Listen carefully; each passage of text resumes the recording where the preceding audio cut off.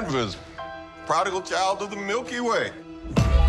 Nick Fury, my favorite one-eyed man of intrigue. How goes it out there? You know, cold, no air, space. Today, let's explore the aftermath of Disney's latest disaster, the Marvels, and how it's exposing some harsh truths about Hollywood's pondering tactics. But first, let's address the elephant in the room. Please, let's not harass the poor journalists who've already endured watching the Marvels. They've suffered enough. So, what's the fallout from 10 years of feminist content from Hollywood?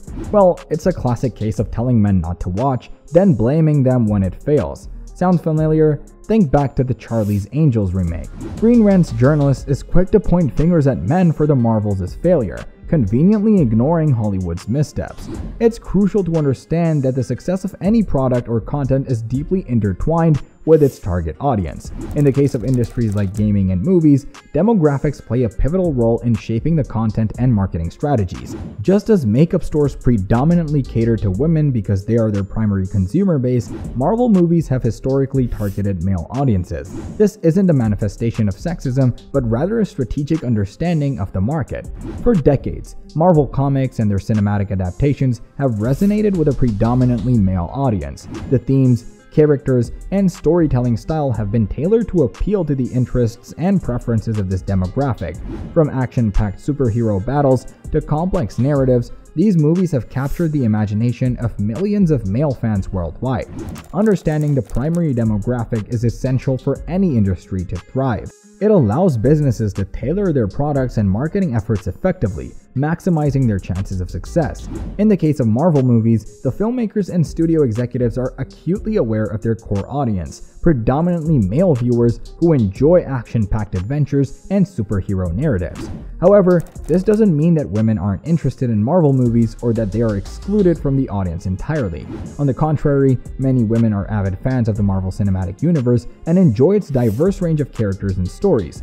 Acknowledging the primary demographic of industries like gaming and movies is not about perpetuating sexism, but rather about understanding consumer behavior and preferences. By recognizing and catering to the interests of their core audience, businesses can create content that resonates deeply and fosters a loyal fan base. This nuanced understanding is crucial for navigating the complex landscape of entertainment and ensuring long-term success.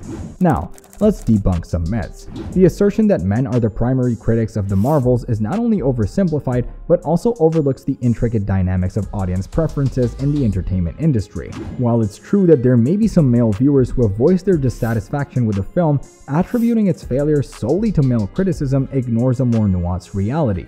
The success or failure of a movie is rarely a result of one demographic's opinion alone. To illustrate this point, consider the highest-grossing movie, Barbie, which was made specifically with a female audience in mind. Unlike the Marvels, which attempted to shift its target audience to middle-aged women, Barbie embraced its core demographic from the outset. The film understood the interests, desires, and preferences of its audience and delivered a product tailored to their expectations. The success of Barbie underscores the importance of knowing one's audience and catering to their specific needs and interests. By aligning the content of the movie with the expectations of its target demographic, the filmmakers were able to create a product that resonated deeply with its intended audience. This strategic approach not only resulted in financial success, but also cultivated a loyal fan base that felt seen and represented on screen. In contrast, the Marvels attempted to appeal to a different demographic without fully understanding their interests and preferences. The film's failure to connect with its target audience highlights the importance of authenticity and genuine engagement in storytelling. Ultimately, the success of Barbie and the failure of the Marvels serve as valuable lessons for the entertainment industry.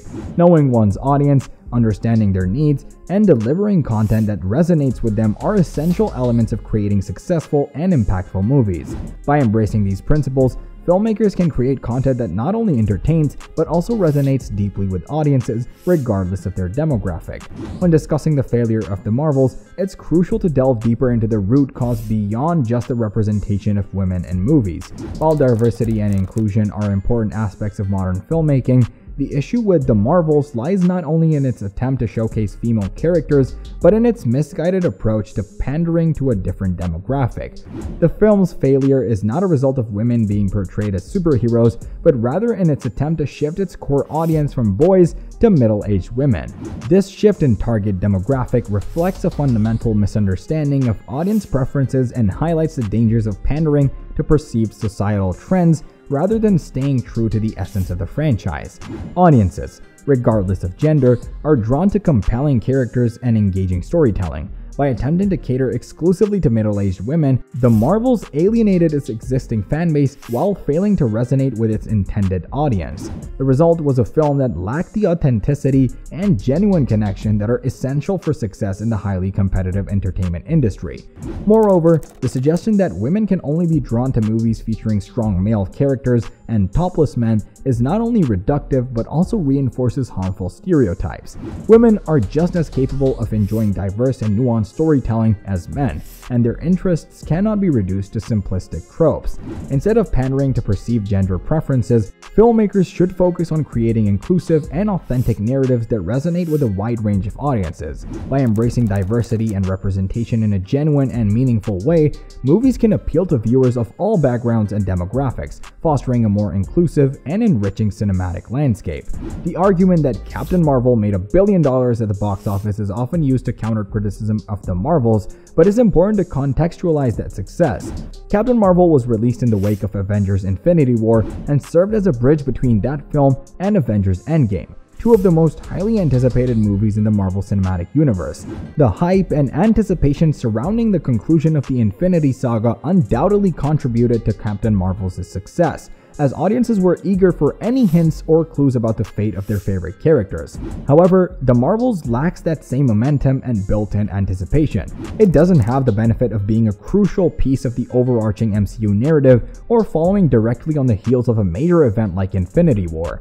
Without that built-in hype, the film has struggled to generate the same level of excitement and engagement from audiences.